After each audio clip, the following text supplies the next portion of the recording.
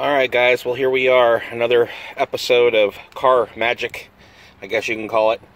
But this is a 98 Jeep Wrangler, and we are installing a double din stereo into the 1.5 port stereo into this thing, and I've never seen a video on it, so we're installing a Pioneer.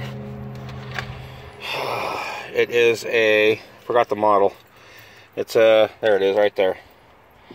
AVH X2800 BS.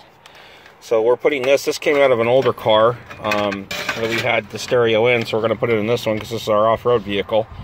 So there's some things that we got to do in order to make this happen. The stereo that was in it, we had already put a new stereo in it before. It's a different Pioneer, and here's what's coming out of it. So it's a din and a half, and we're going to a double din.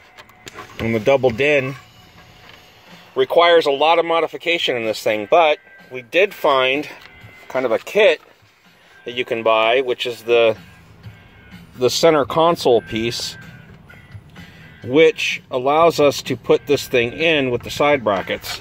But you still have to do some cutting and modifications to this thing. So when you're looking in here, you can see what we've already cut out. So we've already got this removed, all the stuff removed.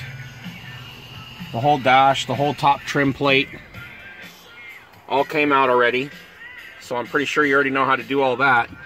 But when we're doing this, so you have to cut these things, and you have to cut them back. And you can see what we've cut it out in here. There's no ductwork or nothing in the way. It's just, there, that's a better view. It's just cutting the plastic out to get it in there. You also have to do a few other things with this, and being a switch, show you have to remove these clips and install them in the new center console cover. So there's 4 of them. There's one there, there's one down here, one on this side, and one on this side. So that all has to come out and get installed. Also, your